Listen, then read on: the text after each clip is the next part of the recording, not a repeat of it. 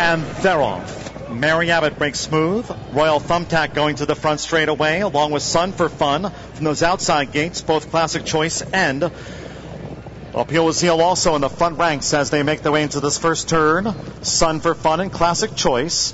Mary Abbott a close third right at the heels of the pace. Little Carmelita in between horses, and on the outside, Appeal with Zeal. Royal Thumb Tack is ground saving. Black Twilight and the orange cap checks off of heels. Then we come back to Say Goodnight Gracie, and Nan and Rock's taken under keen restraint to drop back tonight. The opening quarter, soft turf this in 24 and 3. Sun for Fun with Chris Emigh, the pilot, the leader by a length. Classic Choice is close in tow. Mary Abbott is third from Little Carmelita. Here's Black Twilight tugging up on the outside.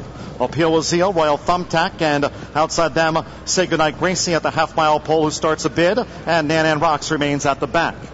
Half mile in 49 and 2. They go to the far side of the Arlington course. Sun for Fun still just holding Classic Choice. Black Twilight made a middle move to grab that third spot from Mary Abbott, ground saving fourth part of an entry.